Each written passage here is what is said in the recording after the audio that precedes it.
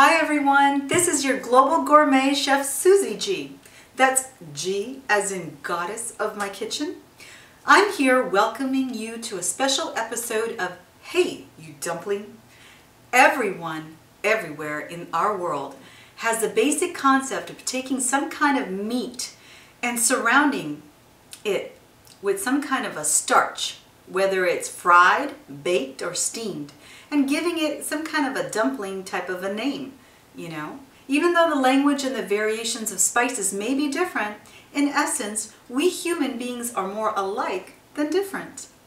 So when we look around the world for different kinds of dumplings, everyone has a version.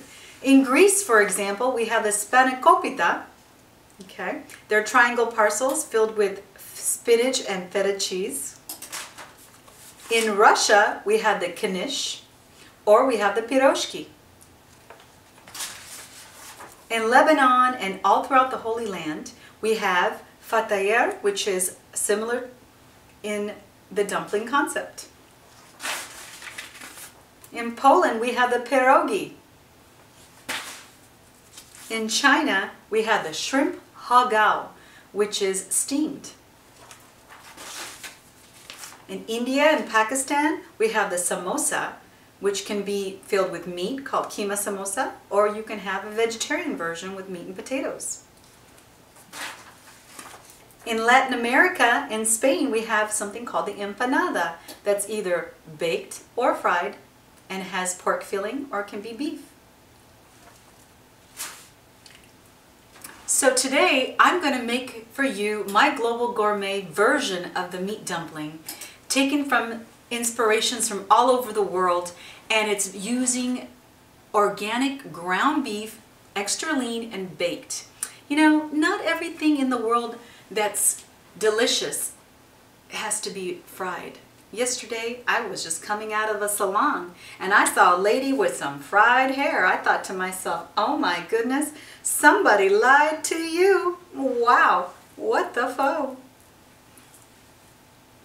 Okay, so before we start making our dumplings, I'd like to share with you something I like to sip on when I'm cooking in the kitchen, and it's called Suzy G's Stevia Soda.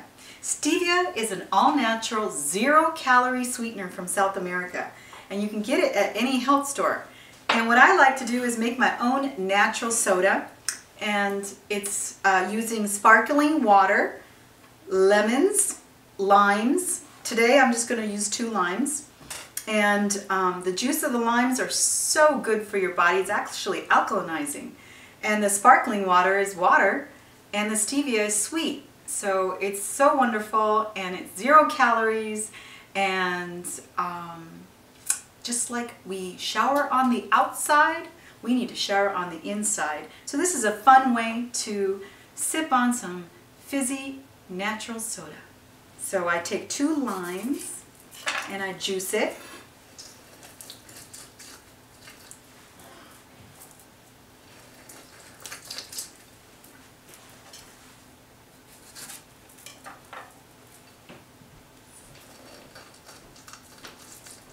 Make sure when you shop for limes in the grocery store, not to get the ones, kind of hold it in your hand and make sure they're not wrinkly, they're firm. And the skin seems not so dimply, kind of thin. They tend to hold more juice. So I put my lime juice in there, and I like to add, it's sweeter than sugar, so I've discovered 2 dropfuls are pretty good for me. Put about 2 dropfuls of liquid stevia, and then I add my natural sparkling water. You can add ice to this. Sometimes I like to add watermelon juice. You can be creative.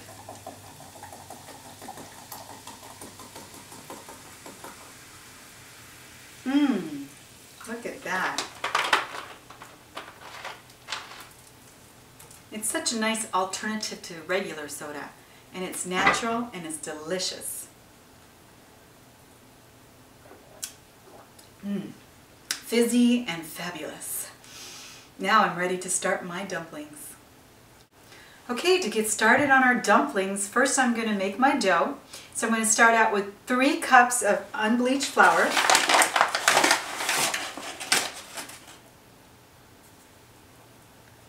put it into a bowl.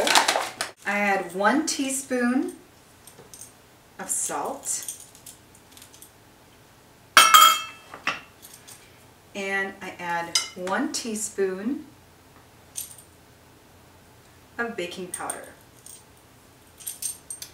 My recipe also calls for 1 teaspoon of brown sugar, and if I don't have any around, I like to use a packet of stevia because it's just as sweet as sugar and it works just as well. And it's 0 calories, so add a packet of stevia and I mix all the dry ingredients thoroughly so the baking powder incorporates into the flour and the salt and the stevia get all mixed in. Now, once that's done, I take a stick of butter, room temperature, it's been sitting about an hour at room temperature, and I cut it into my dough, the start of my dough, like so. I like to find organic butter.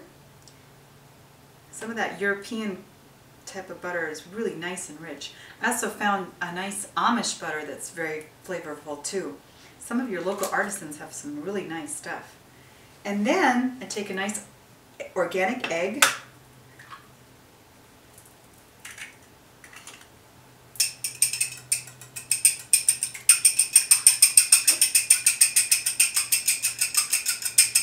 And whisk it and add that in.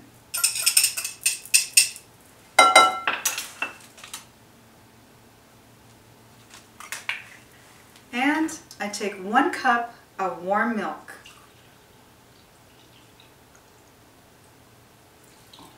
To my dough.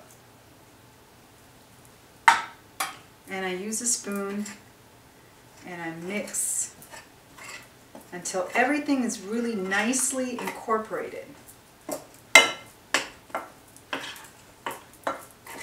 Like so.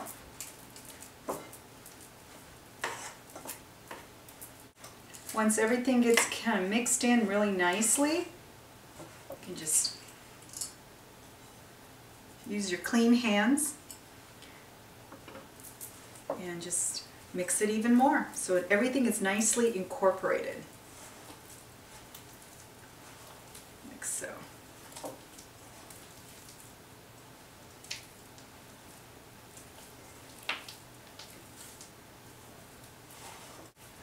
So as I'm mixing, I mean, you know, don't forget, don't be scared to just get in there and get your fists into the dough to get it nicely mixed in and incorporated, you know. And if it gets still a little sticky, some flours are a little different. You can always have a little flour nearby and add a little more as you get a, there you go. So, shouldn't stick to the bowl, should be nice and incorporated and mixed. There we go, nice and pliable dough. It's coming together and it's looking really nice for empanadas or dumplings. Getting it nicely incorporated. Okay. It's great when you get angry at someone. Boom, boom, boom, boom. Get your stresses out. Hey, out. if you had a bad day, you know, boom, boom, you can really make some good dough. I have a friend who loves to make bread because, you know, that's her exercise. Relieve tension from work. You know when the dough is ready, when it's not too sticky and ready to be worked. Now that our dough is nicely and thoroughly mixed, it's not sticking to the bowl, and everything's incorporated, I like to work on my surface, sprinkle out some extra flour, and we're going to roll out the dough. So, place my dough here. Alright, get it nicely incorporated, flattened out, like so. This is the fun part. Okay. We're going to make our circle that looked really nice. Alright, I'm going to take a really nice, I like to invest in a nice rolling pin. The heavier, the better, the less work on your wrists and your hands. So, I'm going to roll out our dough, dumpling dough, like so. Oh my gosh, this is so fun. Look at that. It's kind of like making pizza, but we're not making pizza. Okay. So you want to get it nice and rolled out. And oh, I got a little piece of parsley there. So we're going to take that out. How did that get there? The fun thing about cooking is all the surprises. Cooking is chemistry, just like between people. Okay.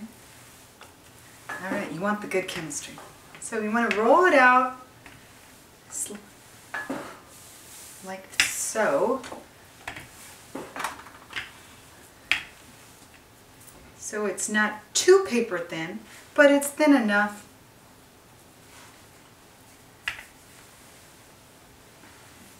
About 1/4 of an inch. Okay. All right. Now that I've rolled out my dough, I take a nice round cookie cutter. This is one of my favorite ones because it has a nice sharp edge. Or I've used a nice lid of a jar, works really well. It's a nice shape because I'm going to be folding them in half, and I cut my circles like so.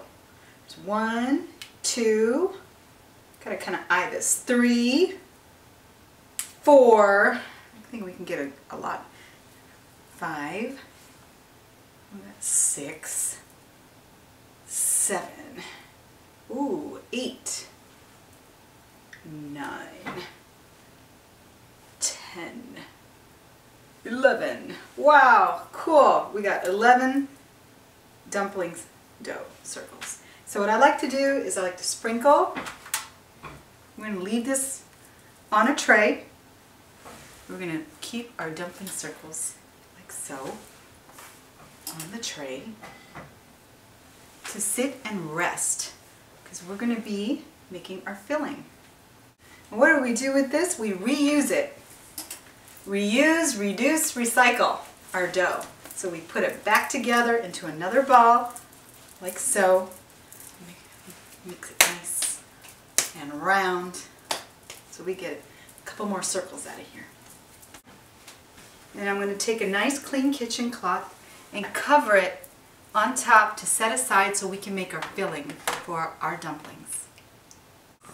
Now we're ready to make our filling for our dumpling. I like to take 1 pound of organic lean beef.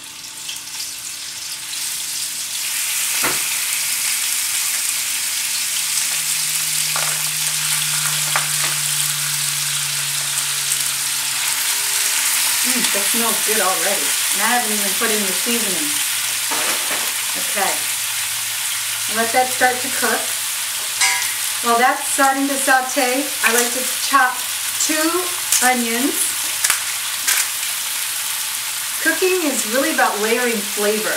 So I always like to add garlic and onion and spices just so nicely. Okay. So, yeah.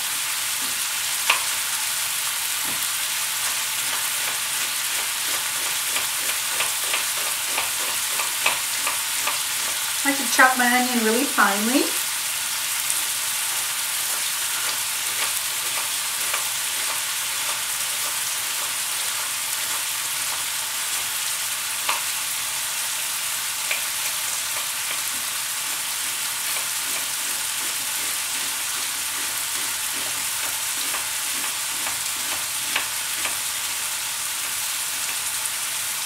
Now I'm using really large onions, so I might not use 2,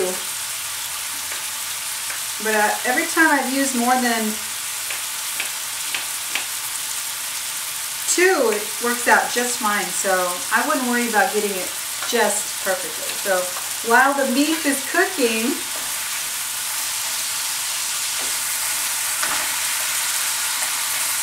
I'm going to add your onions to this.